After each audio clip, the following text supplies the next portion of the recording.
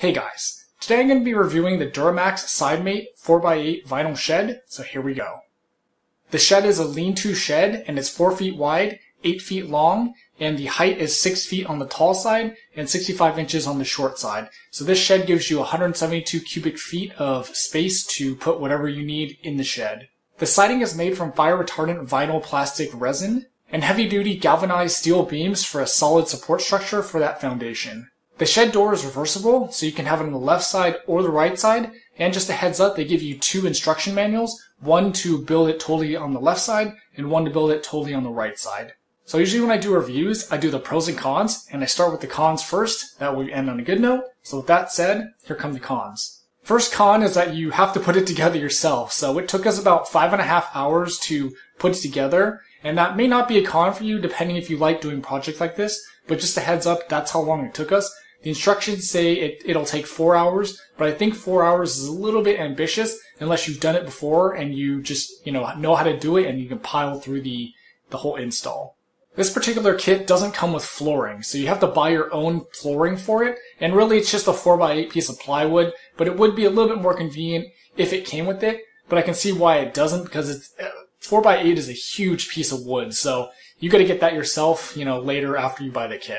Also keep in mind that you do have to cut the piece of plywood to get it into the actual shed, because the shed itself, the perimeter, the outside perimeter is 4x8, and obviously the inside that you're walking on is not going to be 4x8. So in the instruction manual, they do give you the measurements, but I would recommend measuring it again on your physical shed just to make sure, and then you cut it, yourself with your saw.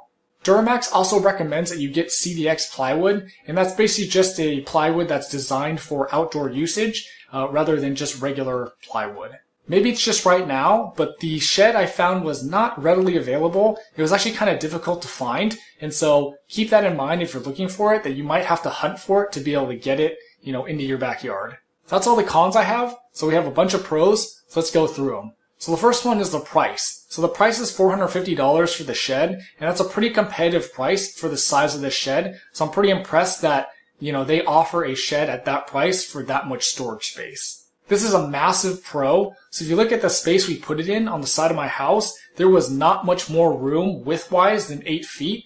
And so the way this shed is designed, it's designed to be built pretty much from the inside. And so that is the only way we would have been able to do this shed, because if we had to go for on the outside around the actual shed and nail things in and screw things in, there's no way we'd be able to put this shed in the space that I have, because there's just no room to walk anywhere around the shed. So it is a huge pro that you can build it from the inside, and basically it doesn't matter where the space is, as long as there's enough space for the shed to be in that space, you'll be able to build it and you'll be able to have your shed.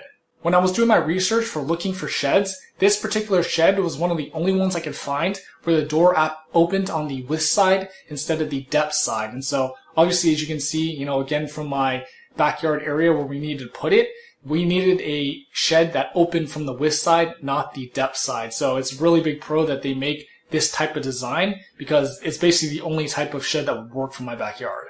As I mentioned earlier, it is a reversible door shed, so you can build it on the left side or the right side. So my particular shed is called the left side door shed. As opposed to the pictures that you see online, that's the right door side shed. I like that the vinyl panels are maintenance free, so basically you just put them up and you let them sit there and they'll be good to go. There's no rusting, no rotting, no needing to paint it. It's just put it there and just forget about it. Keep in mind though that there are roof plugs that need to be filled with silicone, so that's another extra product you're going to need to buy, and that's the only thing you need to seal on the roof just to make sure the water doesn't get in when it starts to rain. The way the shed is designed, I don't see a high chance of water getting in because there's no holes at all. And so this is the V2 version of the shed. So if you were to look back a couple years ago at the V1, that one, there was holes everywhere in the shed, and you could see light coming in all over the place. So basically the only way to fix that is to get silicone and plug those holes. That way the water couldn't get in from the outside. So I'm glad they redesigned it basically so it's better, suited for the outdoors with no holes and hopefully no water leakage. I like that they thought about the inside as well. So they actually sell shelving kits that you can mount to the inside of the wall, and obviously you want to do that to stack things up and maximize that space. Personally, we're not going to do that. We got a freestanding shelving unit to put inside, but it's nice that that option is there if you want to use it. I like that the foundation is pretty solid and that there are reinforcements on the inside of the panels and on the roof and things to make it a more solid piece. But the actual siding, the vinyl is pretty floppy. So if you're in a bad area and someone wants to break into it, they're gonna break into it because the siding, the walls, you can just knock those things out if you want. So not super impressed with that, but overall it is a really nice, pretty solid structure. As I just mentioned, it does come with the foundation, so that's something I believe was added to the V2 version. So basically, since it does come with the foundation, that's really nice. That's half the battle because then you can build it, on the ground. You can raise the the shed off the ground, but make sure that your ground, your actual ground under the foundation is flat, because if it's not, your shed is going to be leaning, and that's not a good thing when you're, having stuff stored inside, because then stuff's going to be sliding inside. So make sure that your ground is even so the foundation has a nice flat surface to lay on. It's really nice that this shed actually comes with a foundation kit because, it's kind of hard to build things out of rocks or whatever to make a surface flat. And that's basically like a project in itself right there. So having the foundation saves you doing an extra project essentially. I'm not really sure why an outdoor shed wouldn't have a lockable door, but in any case, this one does have a lockable door. And so it makes sense because you need to keep your contents protected and safe with the lock.